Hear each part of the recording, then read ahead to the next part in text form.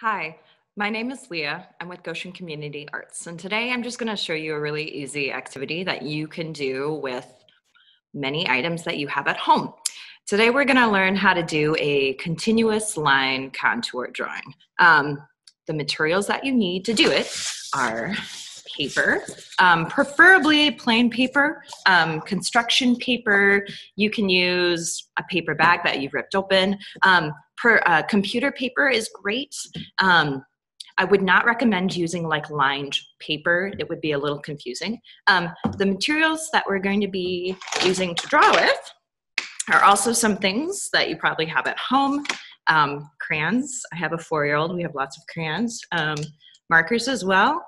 If you have fancy Prismacolor markers, those work great.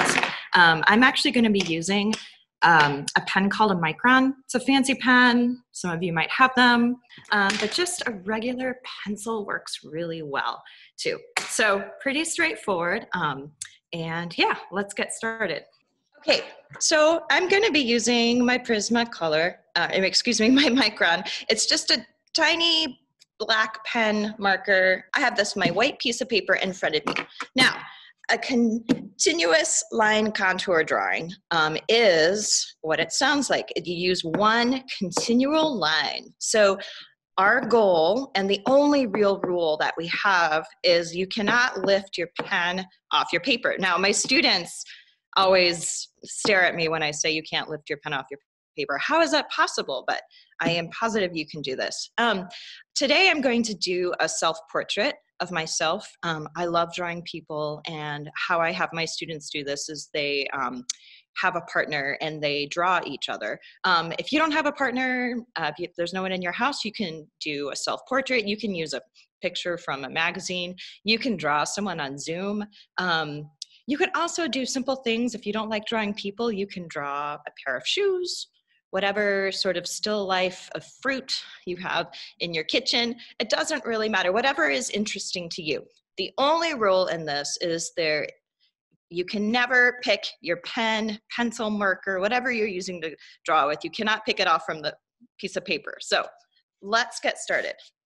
Now, another question I have is, where do I start? Well, you can start wherever you want. When I'm drawing someone, I tend to kind of start at the top of the head. And I always tell my students too, a lot of people draw really tiny and small. When you're doing this, it's kind of fun to kind of fill up the whole page. After I show you how to do this, I will show you some things that you can add to it to make it a little more interesting. But you need no skill whatsoever to do this, and it's just kind of fun.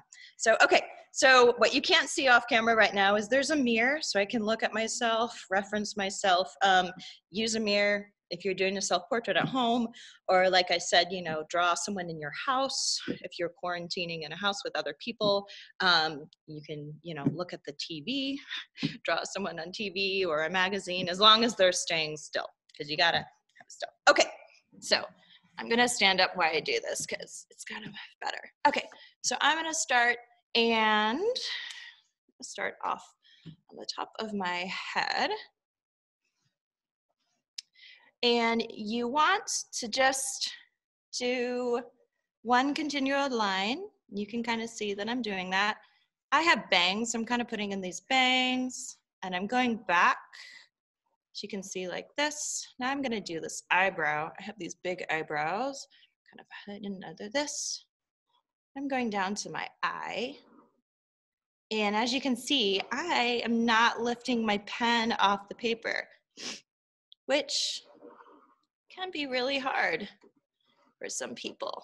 I'm gonna come down here and my chin. I think I'm gonna go up. Draw my lips.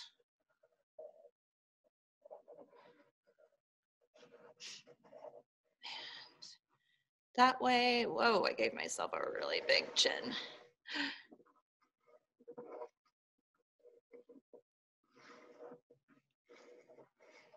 Do some more here. Make my hair a little bit bigger on the side.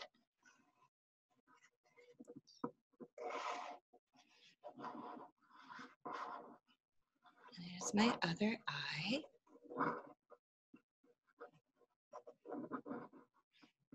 Let me go down and see the whole time.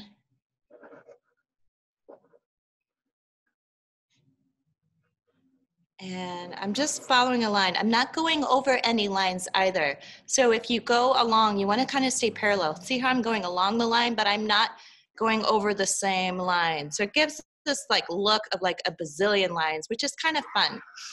I'm gonna go over here, finish up my crazy hair. And voila.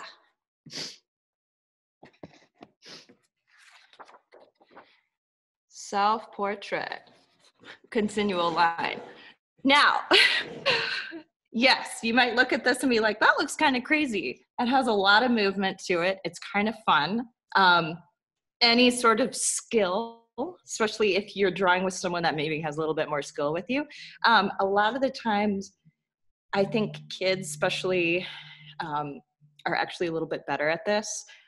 Those of us that are adults tend to think about this a little bit too hard. It's supposed to be just a fun activity to kind of loosen up your brain, loosen up your hand. And obviously, you wouldn't know exactly that it was me looking at this, but it has a lot of movement. It's lively, kind of fun. So some of the other things that you can do to make it a little bit more interesting. Here's one I did really quickly of my daughter and myself. My daughter right here, I drew one of myself. I just had this paper that I had some watercolor paint on it.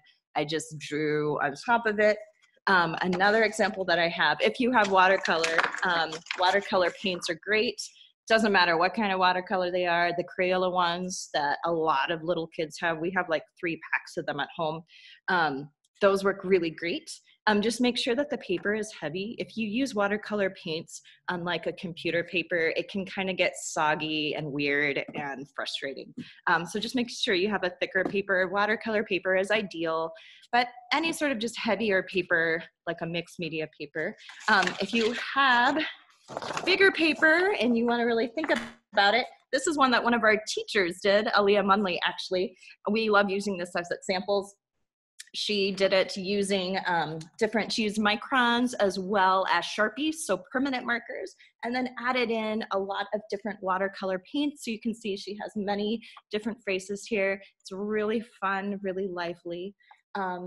Yeah, so I hope you're all doing well. I hope you have a great rest of your day and see you later.